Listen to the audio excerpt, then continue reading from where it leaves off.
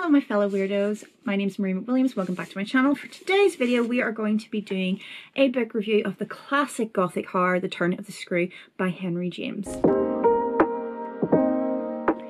Hey guys, welcome back to my channel. As I said, for today's video we're going to be doing a book review of The Turn of the Screw by Henry James. Before I launch into that, if you guys could please subscribe to my channel, I would really appreciate it. Don't forget to hit the bell button so you get a notification every time I post new content. And if you could give this video a thumbs up, leave me a comment, let me know the type of things you would like me to read or include, or if you have any horror recommendations, I would love to hear from you guys. But let's launch into today's scheduled programming, shall we? So, The Turn of the Screw, the reason I never really got around to reading this, even though it is known as a fantastic Gothic classic.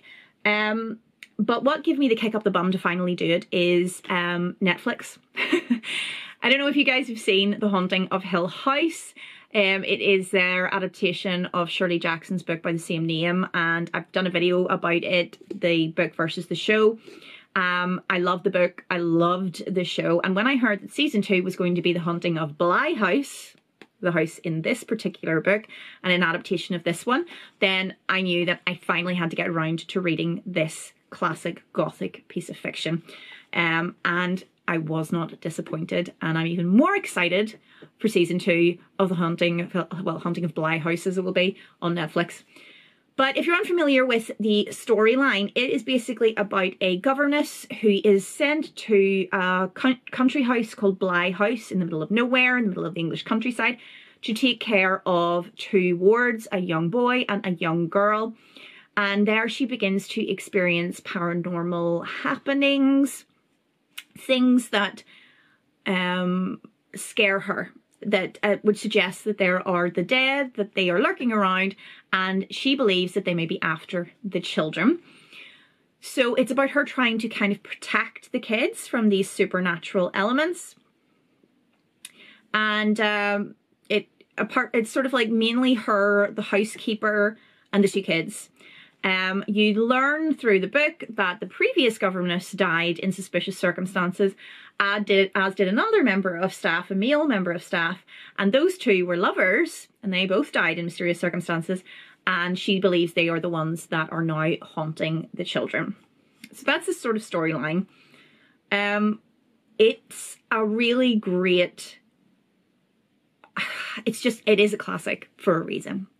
It's incredibly atmospheric, and it creates this ever-building tension with... Henry James is fantastic with language, and it just creates this sort of constant kind of build-up that you know it's leading to something and you know it ain't going to be good.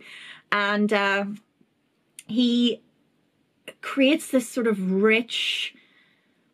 how do you describe it? This rich, atmospheric... like surroundings in the book. I genuinely felt like I was in Bly House. You know, I could hear the creaking floorboards. I could see the spirits looking in the window. It was just very... and the whole thing is actually set as a story being told. At the start of the book, we have a gentleman. They're all telling, at a party, they're all telling ghost stories. And he reads from a ghost story of a woman that he knew who turns out to be the governess. And she wrote it in first hand, her experience, so she could tell people what happened. And he said it's the most terrifying thing he's ever read, and he reads it to the people at the party. So the whole thing is told to us as a story being told, if that makes sense. And I think that immediately makes it more immersive. It's not that we're like third parties observing from the outside like you would with a television show. We are being directly spoken to by the narrator, by the protagonist. She is telling us her story. She is weaving this tale for us and telling us all about these terrors, these awful spirits. And that immediately, I think, draws you straight in and makes it just so much more atmospheric, so much more immersive. I really loved that about it. The crux of the kind of... what it's sort of underlying tone of what it's about is that the whole book is kind of like a massive question mark.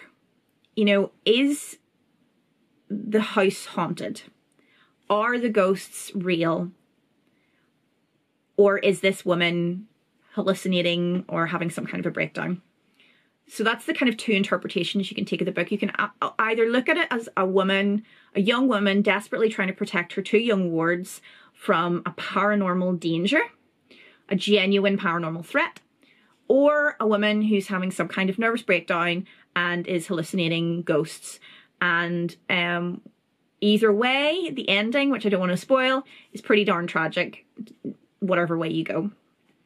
Personally, I like to think that the ghosts are real. And the reason that I think the ghosts are real is because she's able to describe the individuals, and the housekeeper knows from her description who they are. And she didn't know what these people looked like. She wasn't able to say, you know, she's not seen any pictures or paintings of these individuals, so she could say, you know, make this up. She described what she saw, and the governess the housekeeper instantly recognized it as the two dead previous members of staff. And that's the reason why I think personally there were real ghosts and that the threat was very real. The ending is kind of left in a sort of it's kind of ambiguous. Something tragic happens again. I don't want to spoil it, but it's done in a way where it's like you're not really even clear what's happened, and you're like, wait, what? And you go back and you reread it and you're like, what? I really like that, and I have a feeling that the Netflix original series is going to capture that, that kind of like, but this is the perfect book for them to play around with. What they did with Shirley Jackson was perfection, and I think that they are going to do just as well with this. I'm so excited for season 2. Once it comes out, I'll do a little comparison between the book and the movie. But yeah, it's a pretty damn good read, guys. If you're interested, I'm actually doing a Gothic read-along on my Instagram. My link is down below. Every month throughout the year, we're going to be reading along with each other a piece of Gothic fiction, something vintage, something Gothic, something horror. And this bad boy is on the list for September, I believe, because the Netflix original is out in October. So I wanted to have it read before then. So yeah, if you want to join in with that, if you go to my channel, Bookish Marie on Instagram, take a look at the list. It's a really good opportunity for you guys to read those classic horrors that you've never got around to, those books that have been sitting on your shelf, the classic penguins that you've just never, you always wanted to read, you always planned on reading, but you never picked them up, like this one for me. This is get your bum in gear, basically. And then you can come back and we can discuss it. Is there anything better? So what do you guys think? Have you read this book? What was your opinion? Do you think the governess is crazy? Do you think that the place was actually haunted? Let me know in the comments below. Did you like it? Let me know as well. And if you know any good adaptations of it, let me know, because I would love to see any already done book or movie or TV show adaptations of this. So I'm not aware of any. I'm sure there are some. So if you know any, let me know as well, because I would love, love, love, love to watch those. But that's it for today, guys. As I said before, if you could please subscribe to my channel, I would really appreciate it. Hit the bell button so you get notifications, and leave me a little thumbs up, leave me a little comment, connect with me, guys. Come on, let's make friends and bond over creepy horror weirdness. Ta-ta for now.